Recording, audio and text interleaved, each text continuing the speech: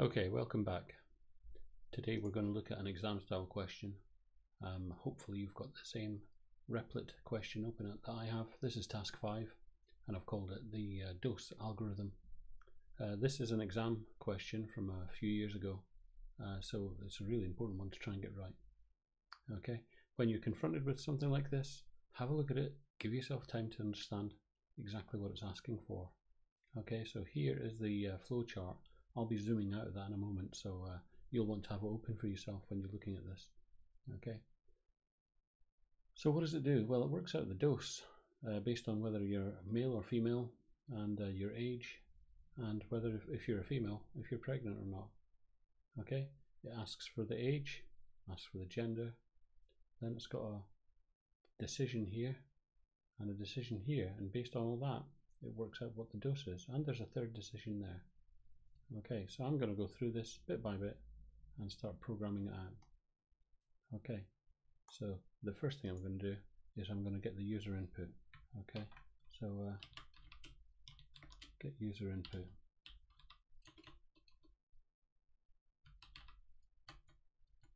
And I'm going to get the age, and that will be an integer, so I'll cast it straight away.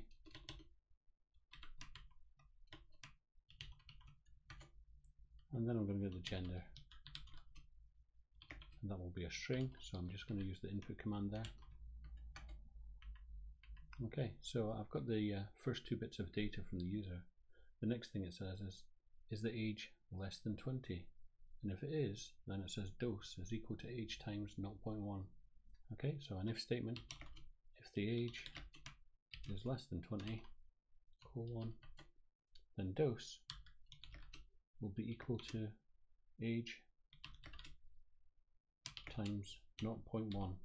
That will make it into a float. That will make dose into a float. Otherwise, or else, dose is equal to 2. Okay. So here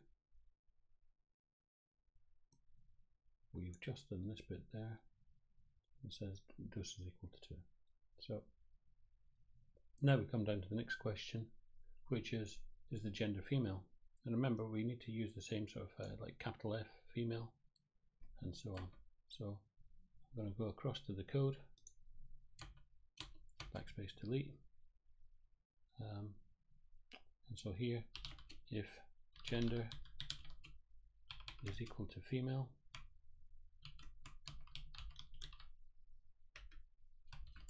and if gender is equal to female, we need to get whether they're pregnant or not. So I'm just going to call it pregnant. Now in the exam this looks like it's a boolean, but here we're programming it, so I'm just going to expect people to say yes or no.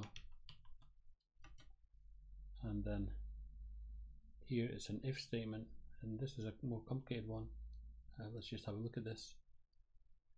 If the person is pregnant and the dose is greater than 0.5, then the dose is 0.5. Otherwise, there's no change. Okay, so there's no else clause in there. So I'll go back across to the code now. If pregnant is equal to yes, and the dose is greater than 1.5. Well, if all that's true, then the dose is equal to 1.5. Okay, we don't have to do anything other than that. The no line there goes straight down and ends. If the person isn't female, so we're back at this level here, so I need to go backspace delete and go else.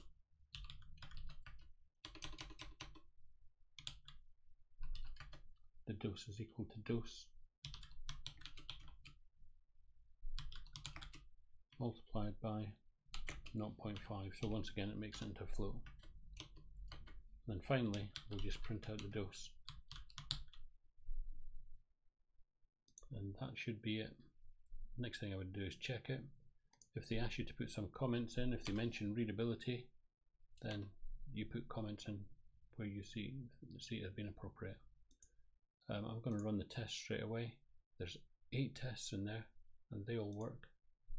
Then I'll submit that. And that's great. Okay, have a go at that, and best of luck. Speak to you soon. Bye.